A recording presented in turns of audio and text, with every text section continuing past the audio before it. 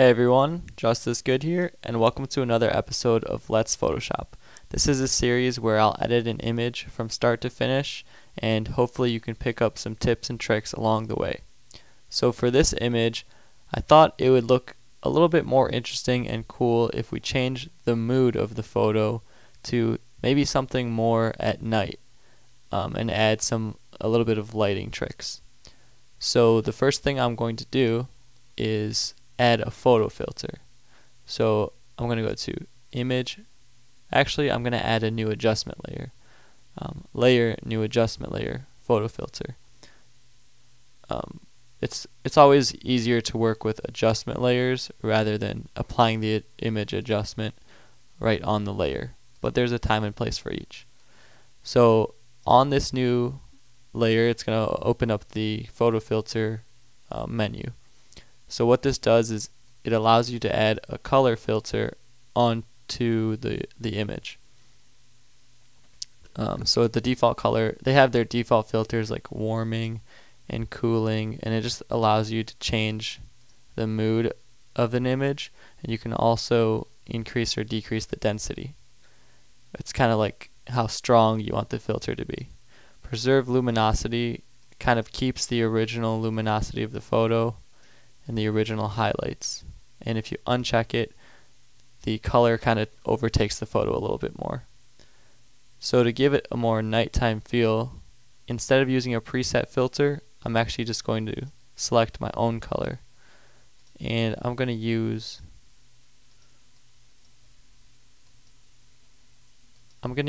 a medium blue, like a pretty solid saturated blue, but not electric blue.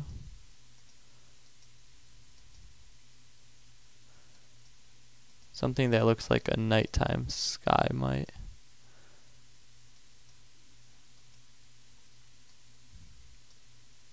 Alright. So I think this color looks about right, and I'm going to turn the density all the way up, and I'm going to turn off preserve luminosity so that the entire photo now looks like it was taken with dim night lighting. But when you do that, you actually lose a lot of the original contrast of the original image. So one thing I can do to bring that back is add another new adjustment layer. And this one's going to be a layer, new adjustment layer, and it's going to be a brightness and contrast. Go ahead and select OK. And all I'm going to do is increase the contrast a bit and increase the brightness a bit.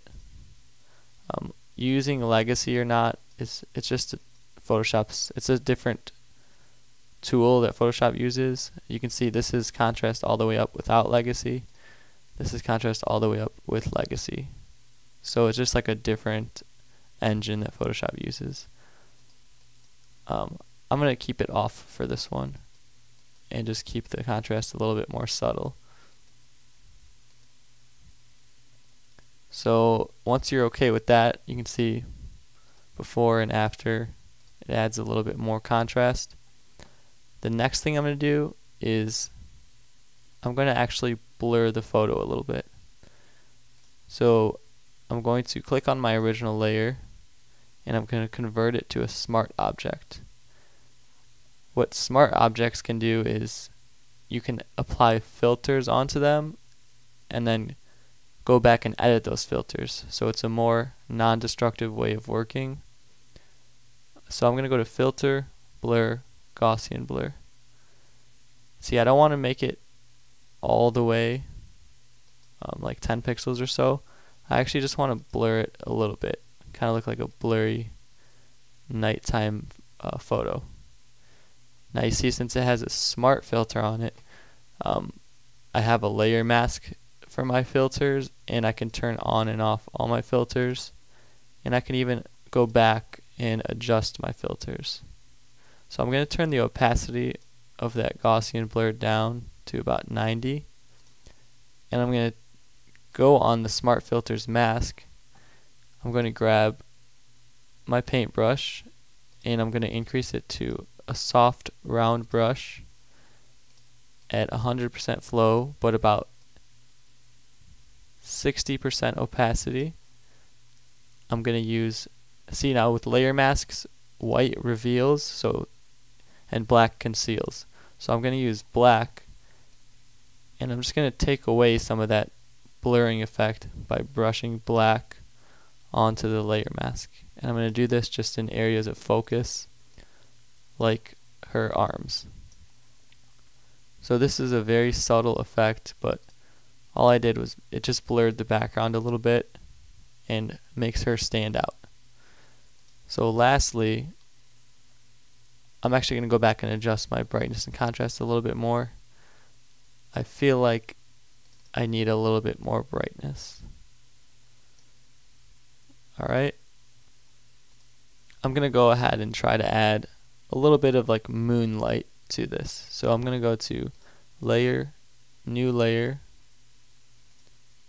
I'm going to go to Image, Apply Image. And this just takes whatever I have on the screen and applies it all onto this one layer, and it's on top of everything. And then I'm going to go to Filter, Render, Lighting Effects. So this brings up the Lighting Effects filter menu. This is a pretty cool filter where you can add spotlights per se. So right now you can change it from spot to point to infinite. I'm going to use, let's see here.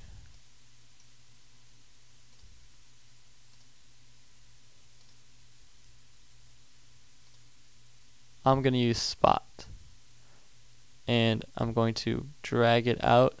So if you drag it outwards like this, you can see where the light starts, and then if you drag it wider, you can open the light up a little bit.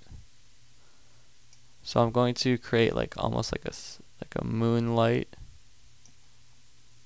I'm going to open it up.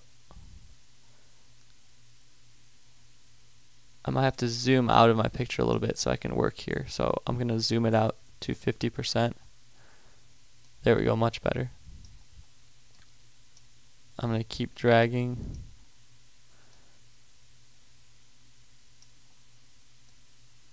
And then you can actually take the center of your light source and move it around. So I'm going to move it like so. Now all these adjustments here, you can increase or decrease the intensity. So I'm going to actually increase the intensity just a bit.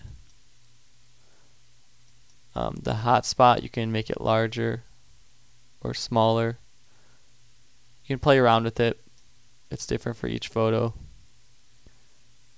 How much color you want this to add. I don't really want it to be glossy, so I'm going to turn that down a little bit. And then really you can just play around with the rest of these. Texture, I'm going to leave that alone for now, and you can change the color of the spotlight as well. So I can make this like a red spotlight, but we're going to keep it at just like a pale off-white. And maybe add a tint of yellow in there. Kind of like a moonlight would be. So once you're happy, you can see before and after. Go ahead and select OK. And I'm going to take my photo back up to 100% here. Just take a look at what I've done. So here is after the lighting effect and before. I think it gives it a lot more mood and direction. And actually I can even drag this layer underneath my brightness and contrast layer. But no, I don't think that looks better. See, that's the point of this series. You're watching me work without an exact script or plan. So you can see my workflow a little bit. You can see the different tools I use and how you can go back and forth in Photoshop. That's the best way to do it, so you can see what works or not. It's never just from point A to point B. You always go 2 steps forward and 1 step back sometimes. So I think I'm pretty happy with that. If anything, I'm going to lower the opacity of the layer just to about like 85%.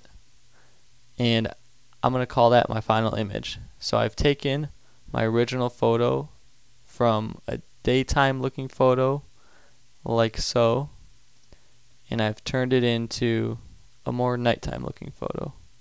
So thanks for watching. Hopefully you liked this video, and if you have any questions or comments, leave them below and I'll get back to you. If you have an idea or a question for a future video, feel free to send me an email at justthisgood@gmail.com, and I'm always open to new questions and ideas. So thanks for watching, and I'll see you next time.